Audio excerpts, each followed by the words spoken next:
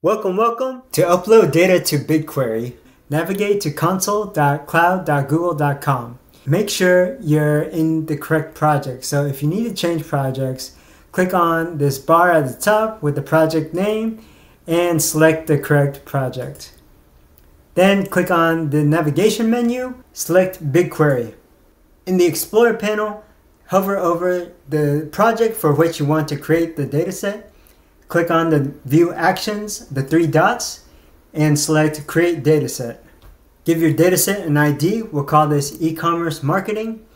Then select the location type. We'll keep it on region, where we want our dataset to be co-located with other Google Cloud services. And we'll just keep it on this default selection. And you can set any other options here, but we'll keep all the configuration settings the same. And click on Create Dataset. Go to your dataset by clicking on this call to action or selecting it in the Explorer panel.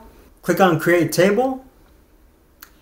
In the top section for the source, click on this drop down and you'll see all the options from which you can load the data into BigQuery. We're going to choose Upload, Browse. We'll choose this Ad Spend Sample Data CSV file. In the destination section, we'll keep the project and the dataset names the same and then name our table. We'll call it Ad Spend, and you might want to put a date on it as well. Scroll down, define the schema for your data, which is a list of all the fields and the data types. You can either auto-detect it or add the fields manually. Configure the rest of the settings. You can take a look at these advanced options, but we'll just leave these as is and create the table.